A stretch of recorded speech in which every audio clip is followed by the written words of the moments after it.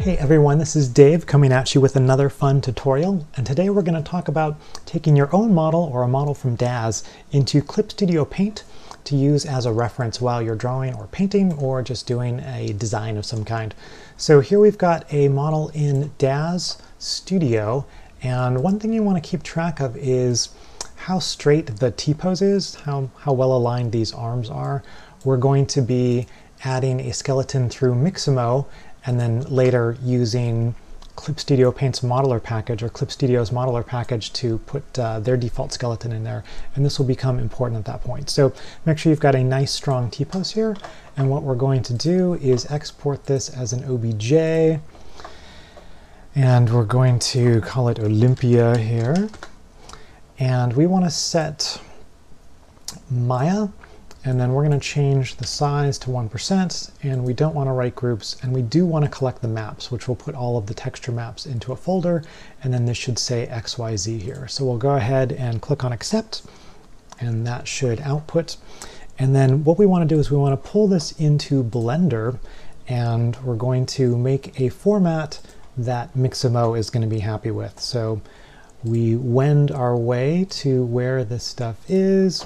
And this is the OBJ that we wrote out from DAZ. We're going to go ahead and import that, which will take a moment. Or two. Okay, cool. And then here we are in Blender. It took a moment for the textures to load up, and we effectively have our model from DAZ. The eyes look a little bit funny, but don't worry too much about that.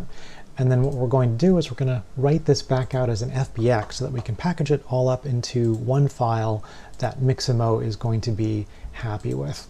And we're just going to call this Olympia tutorial.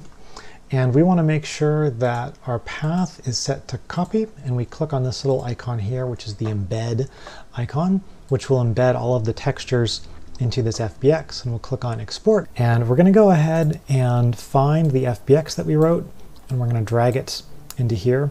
And this will actually take a moment to both upload and process. Okay, so that uploaded and processed, and now we're going to go through the auto rigger. So it's showing us our T-pose, which we so carefully made. And then what we're going to do is we're going to place a couple markers on the model, and this will allow the automated rigging software to analyze the geometry and find all the places where, it should be putting the bones, and go ahead and take a moment and make sure that these are placed relatively accurately. And once we do this, we click on next, and it's actually going to take a couple minutes to do the auto rigging. It can take up to 2 minutes according to the prompt, so we're going to go ahead and pause the video, and we'll be back in a sec when it's done. Okay, we're back. It has finished auto rigging. And the first thing you'll immediately notice is that it did a fantastic job on the rigging. Their auto rigger is super amazing for a free tool. So we're going to go ahead and click on next, and then download. And we want to grab the T-pose here, which is going to be the default. So we click on download, and it's going to do some data processing and then provide us an FBX with this really nice simplified skeleton that we'll be able to pull into the modeler package. So we're going to go ahead and grab this file, and I'm going to actually cut it out of its home here and put it in from Mixamo Olympia tutorial. We'll go ahead and paste this in here. Cool. And then we want to go to Modeler, where we're going to make a new 3D character. So we click on the new icon. It's defaulting to create 3D character. And then it's a little bit weird, but we want to come over here and click on body. And then we want to come down here and click on add from file. Yeah, so this is the correct thingy-bob.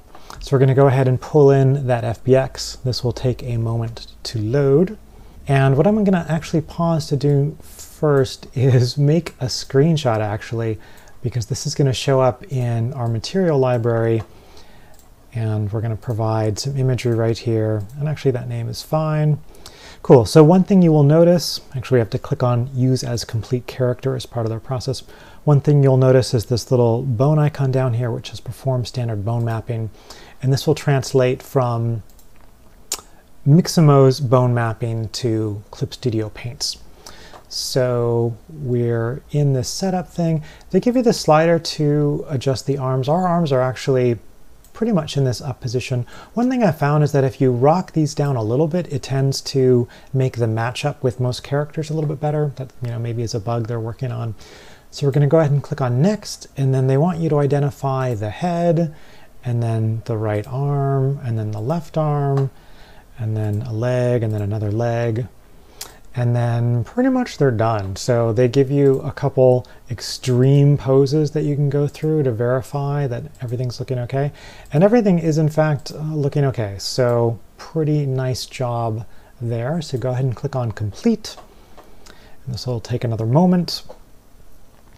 And then we have our character, and we're going to make one more screenshot. We're going to click on sketch because this will actually be part of the preview data again. Click here, do complete. We're going to type in a name, Olympia.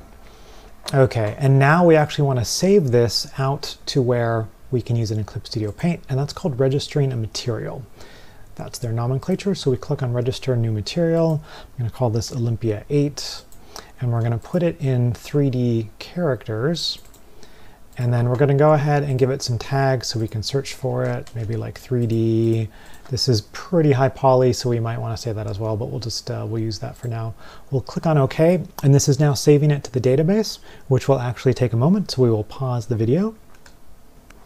Okay, and then your material data doesn't follow you from computer to computer or device to device, so another thing you might want to do is just save this sort of native file, so that if you do wind up using another computer, you can actually pull this file in and have it available as a material.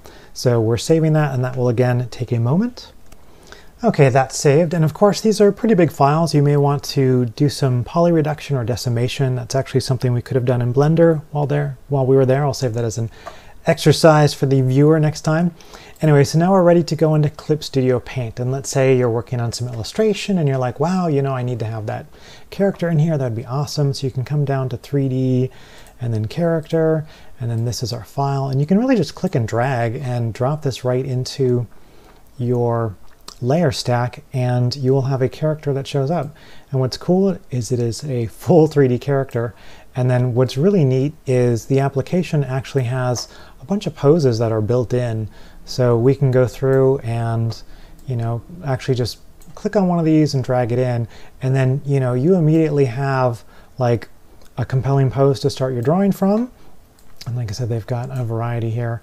And then not only can you use their built-in poses, but when you made the round trip through Modeler, it actually installed like kind of a full IK system. So you've got these markers, and you know, these things you can drag on, and you can really you know, use a pretty powerful and flexible system to either, you know, drag on a limb directly, or you can grab one of these dot markers, and for instance you can alter where the character's looking just by dragging this around.